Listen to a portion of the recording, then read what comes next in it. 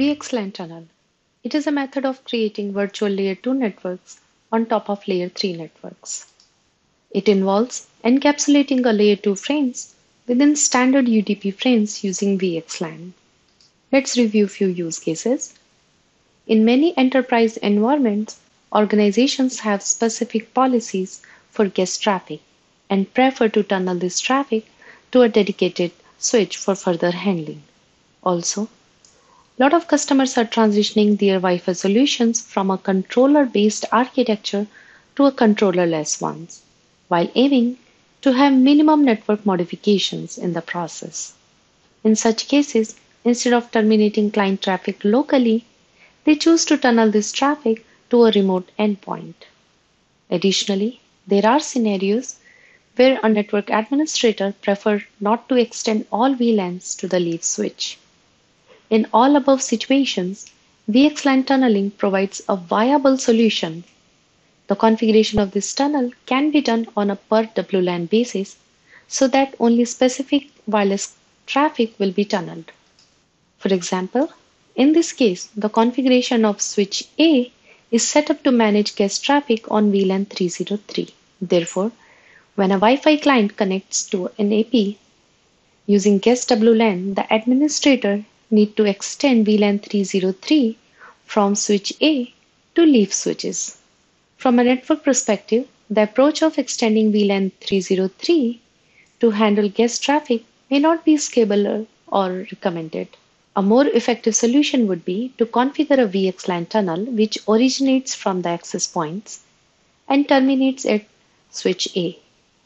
This alternative method ensures better scalability. When a client connects to the AP on guest WLAN, AP will encapsulate the layer 2 packet within a VxLAN header with VNI number. Add the source IP, which is access point's own IP address, add destination IP address, and send it to the leaf switch. The packet will then be routed to its final destination, switch A. As you can see here, blue line represents the VxLAN tunnel. The Wi-Fi client becomes part of VLAN 303, completes DHCP process, and receives an IP address within that VLAN and starts sending traffic. Let's see the queue configuration. For this demo purpose, switch A has already been pre-configured with the VxLAN configuration. As you can see here, the VLAN to VNI mapping is for VLAN 303, VNI is 3003. Let's go to the queue. Let's begin by creating a VxLAN tunnel, configuration, network profiles tunnel. Add tunnel interface.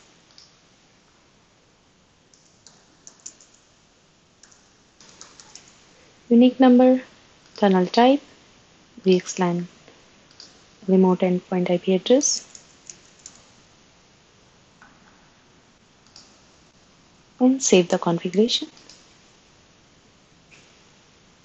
Next step, we'll create a new WLAN.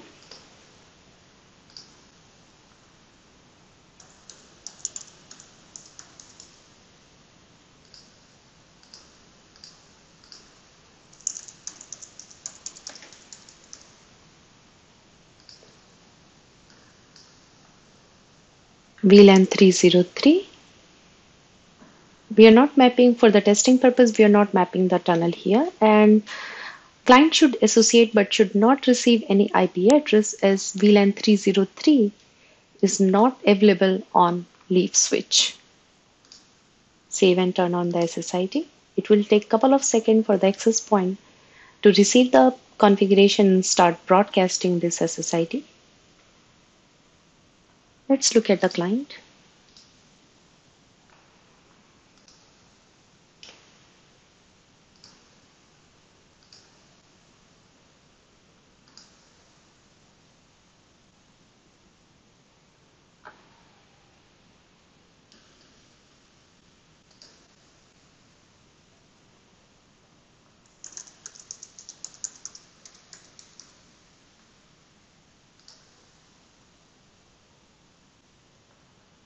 is expected, client associated, but it does not receive any IP address. Let's map the tunnel.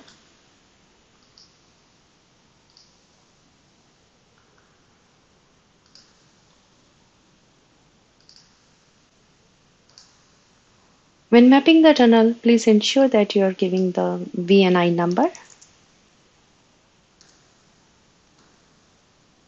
Save. Let's check the client. It's connected. It received the IP address in VLAN 303. Let's check the client status and tunnel status. On queue. Monitor Wi-Fi. As we can see here, the client received the IP address. Let's check the tunnel status. The tunnel is up. For more information, please use this link. Thank you.